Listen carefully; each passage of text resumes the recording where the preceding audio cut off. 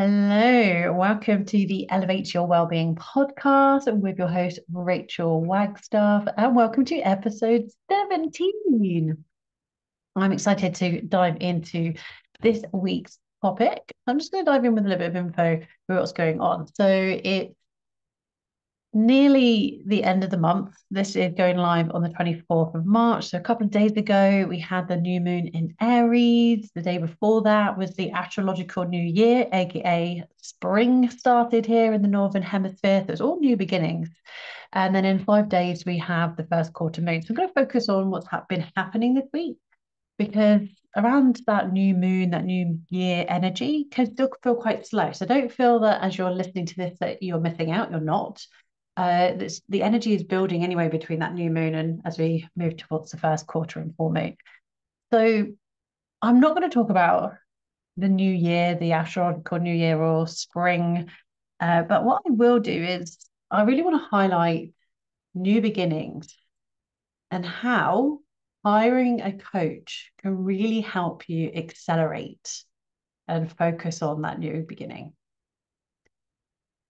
So, as always, before we get started, I always like to start off these podcast episodes the same way I start a practice in my Rise and Shine Wellbeing community. So, make sure you have some natural light on you, open up the curtains. Maybe you're listening to this podcast episode as you're going for a walk or a run. Fantastic. Make sure you have some water, you're staying hydrated, and grab your journal as well. It's really good to take some notes, note down how you're feeling as we go through this topic, especially with the topic of coaching, because a coach is all about helping you really understand where you are blocked and helping you to move through that. And then there will be a journal prompt at the end of this episode as well. So I thought this was really apt to go into, especially with the topic I do have in mind for us next week. And if you have been listening since this podcast began, or if you've just found this podcast and you've gone through the other episodes, you know that I don't really plan the topic. I like to feel into what I'm sharing. It's always fun looking at some of the astrological happenings to see how on point they really are.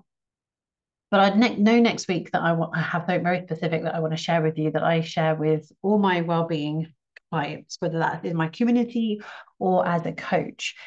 And I really want to set you up so you're ready for that for next week's episode by going into the topic for this week, which is coaches help you collapse time.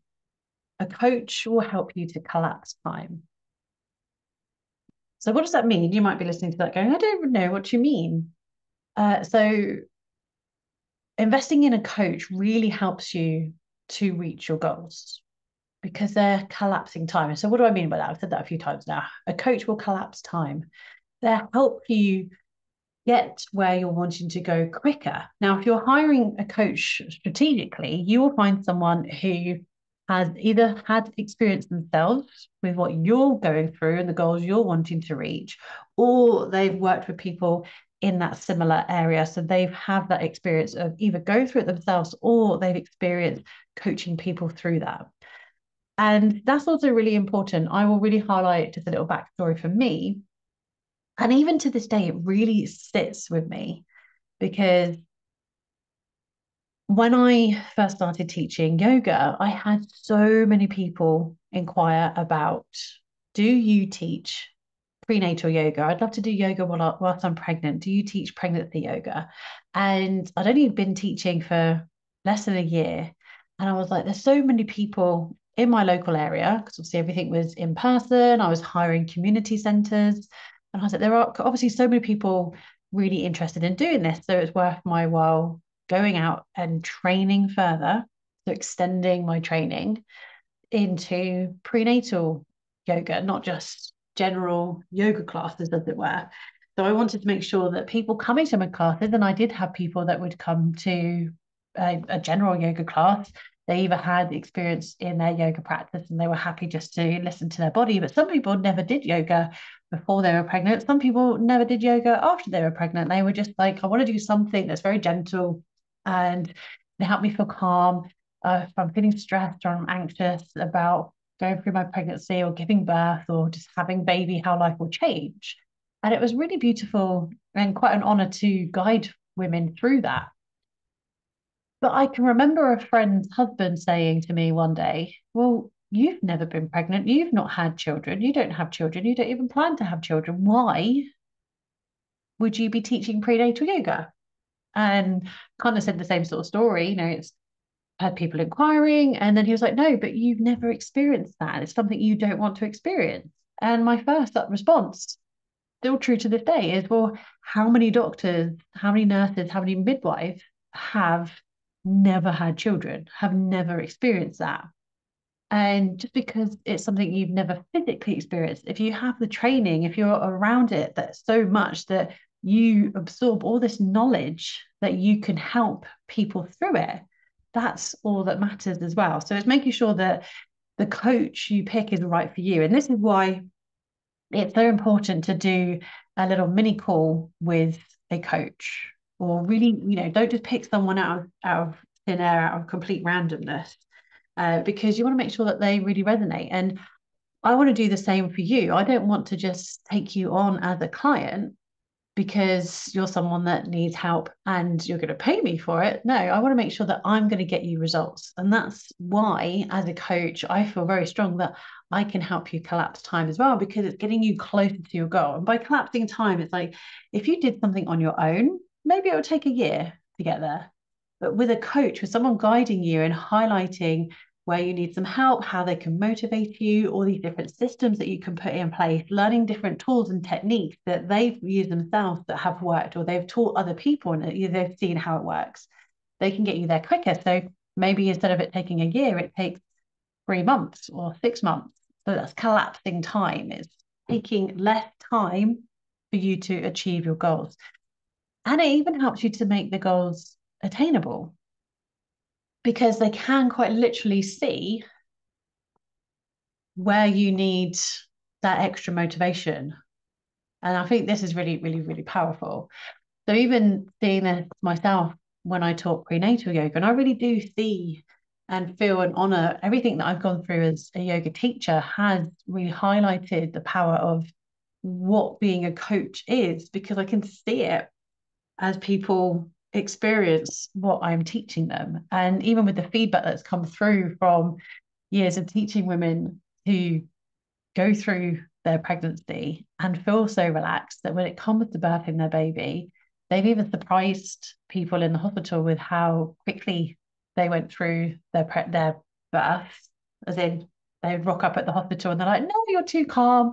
You can't be dilated." And they're like, "No, I think you need to check me because I'm pretty sure I'm crowning." And a lot of them were. And they would comment of just how calm they were with going through it. So there's all these tools and techniques that were really beautiful to share. And it's honoring that wisdom in my well-being experience of 15 plus years of what I then bring to you as a coach. And it's highlighting how we can hold ourselves back. And really investing in a coach, in a mentor, has been a huge game changer for me, because especially I have found as a yoga teacher in the yoga field, it can be very addicting in a good way to learning more. You're like, I want to know more about this. So when I first started teaching yoga, doing my training as a prenatal yoga teacher wasn't the first and the last time I went on for additional training after I did my basic yoga teacher training. But I wanted to learn more. I was like, oh, I really love this technique, or I really love this teacher, and I love their particular practice, and I go off and would work with them. Essentially, that was working with a coach or working with a mentor, but it was very, very specific in this means I can then teach people in this particular way. But it's very rare to be taught anything to do with business. So I can remember my very first business coach back in 2018, and it was very specifically business, to the fact that the uh, coaching program that she runs is called Business School. And it was amazing just to be able to learn how to run my business better. And I first started teaching yoga in 2012, and I've been running a business previously before that as a holistic therapist, but it wasn't until 2018 that I finally invested in my very first business coach. 2018, I took so long. And honestly, looking back, I don't know whether it was a case of I didn't know that you could invest in a coach to learn about business or what. It just came along beautifully in how a lot of things can happen, that the right person showed up at the right time and really helped me through what I needed at the time. And again, like my prenatal training, that extension of my yoga teacher training, that wasn't my last extension of additional training. And from 2018, that person that I invested in was not my first and last mentor that I went to expand my knowledge. So there's always different people that you can learn and grow from. So don't expect that investing in a coach will be the be all and end all. We do outgrow some of our coaches the same way that we outgrow some of our yoga teachers. So you might be listening to this and you might be a student of mine that's come to classes with me. You might still do, you might previously have done, and then you're intrigued on what I'm offering now. But if you're someone that has previously attended classes and you stopped, inevitably you've outgrown how I teach. And that's perfectly fine. And this is what we do. We learn something from someone and then we're like, oh, I want to learn a little bit more about this. And it can take us off in a slightly different direction. And that's perfectly fine. It's actually a really beautiful way of growing and expanding our mindset. So, investing in a coach. And this can feel really challenging if you really struggle with the mindset of it's just better if I do it myself. It'll be better if I do it myself. I can do this on myself on my own. I don't need help to do it.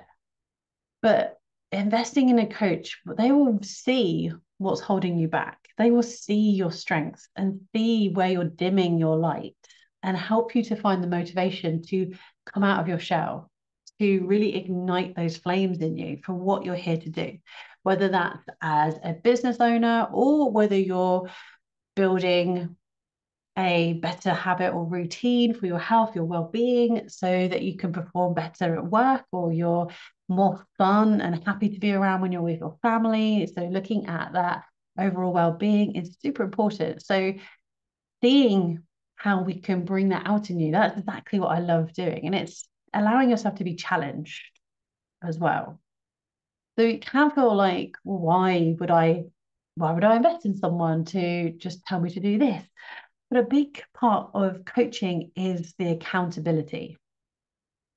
So have you ever done something, say joining a gym, and they then say, hi, welcome to the gym. And as they're walking you around the gym and they're showing you all the equipment and going through your induction. And if you ever heard them suggest, why don't you refer a friend? Bring a friend along for free. They can try us out for free. And then they could get a discount and then you can earn some commission or something. There's always a little bit of benefits if you can then sign up a friend. But they do this because you need accountability. You're more likely to stay a member of the gym and stay consistent because you have that accountability. And you'll keep each other accountable because 9 times out of 10, you'll feel like going, but your friend won't. You're like, come on, let's go. And then you'll feel better for moving. And then when you don't feel like going to the gym, they will. So they encourage you to go. And that helps you with that consistency. So you will become more consistent by having that accountability, by having someone there that can check in on you, that you can ask those questions. And this is really important when you're wanting to succeed in whatever way you're wanting to succeed. So, like I said, you could be looking at a business coach. You could be looking at a mindset coach. You could be looking at a health and well-being coach. There's so many ways that you can be supported in what you're wanting to do and help you to succeed and get there quicker.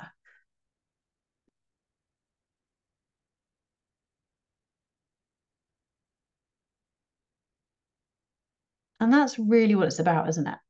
Because it can be really easy to give up when you're like, oh, this is taking ages.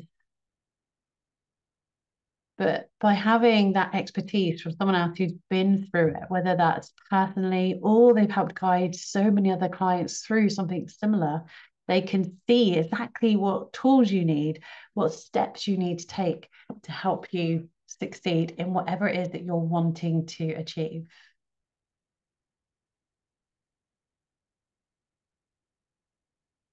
And I really, truly, honestly believe that that is so important, so powerful. And then to bring that background to what I've highlighted at the beginning of this week, we started the new astrological year, and we've also then had the new moon in Aries. So to have the new moon the day after the astrological new year really, really highlights a beautiful time for new beginnings. And realistically, this is like the proper like New Year sort of thing. You know, if you're used to like January 1st being the new year, it doesn't really feel inspiring to do or get started on new habits or routines at the beginning of the year when it's dark and grey and rainy, and you're probably hungover if you've been enjoying and partying out for New Year's Eve. Whereas now, yes, okay, spring's here, and ironically, on the first day of spring here in the UK, at least where I was, it was chucking it down with rain. So I didn't really feel like spring had sprung.